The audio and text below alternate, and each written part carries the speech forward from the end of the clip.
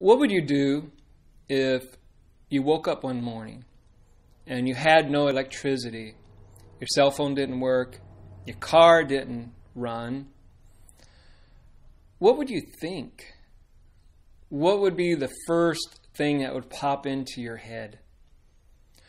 For me, I would think, well, we have been hit by an EMP, an electromagnetic pulse.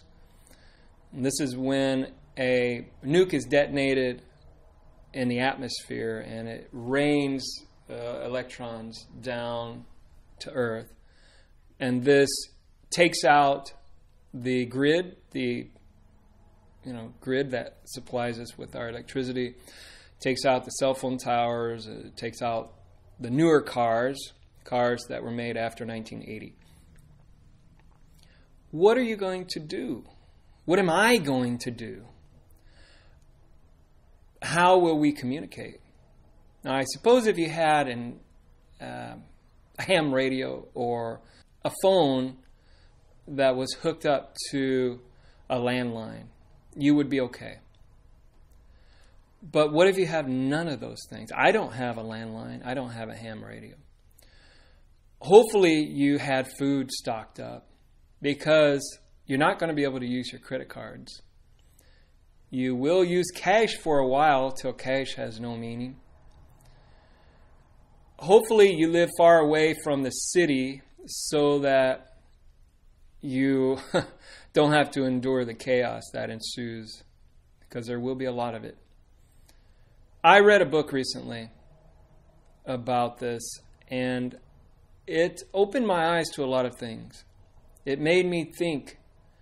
And this book is obviously fiction, and it's only one version of a reality that could occur. But a lot of things in the book were spot on, I believe. For instance, rioting and looting. Those would occur. People would try to take advantage of those they see as an inferior, and the bigger ones would probably win. I mean, just look at the riots that go on in the cities, like Portland and the George Floyd riots. People would even be crazier because they would be fighting for survival. In those cases, people were just grabbing shoes and things, but if we were hit by an EMP, people would go into survival mode. And this book here discusses that. I like this book. I don't have any notes on it. Normally I would write up some notes, but it's a thick book too. Thicker than some of the ones I'm used to reading. And it's got over 500 pages. But this book is terrifying on some level, especially if you're not prepared. It's terrifying. And I'm not prepared. What would I do if we were hit by an EMP? I would scramble to survive, I suppose. I mean, I have a lot of water stored up, some food items. I don't rely on my bank account to pay bills and things.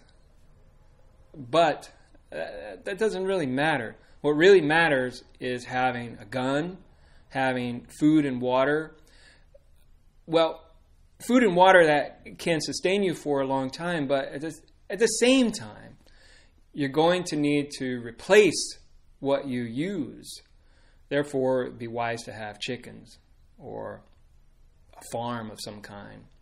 But even then, under martial law, the government will confiscate your animals, your food, and your car if you have one that was made before 1980. Now, in the book, this John Matherson, he eventually becomes a town leader. He instructs the military on how to conduct a battle. And they have to battle a posse, they're called. And this posse is filled with violent criminals and cannibals as well. They actually eat people. So these things And among other things, I mean, there's a lot of things in the book that happen. People dying. Most of the main characters die. There's a lot of death. These things would happen. And the people on life support, people who are hooked up to machines in order to live,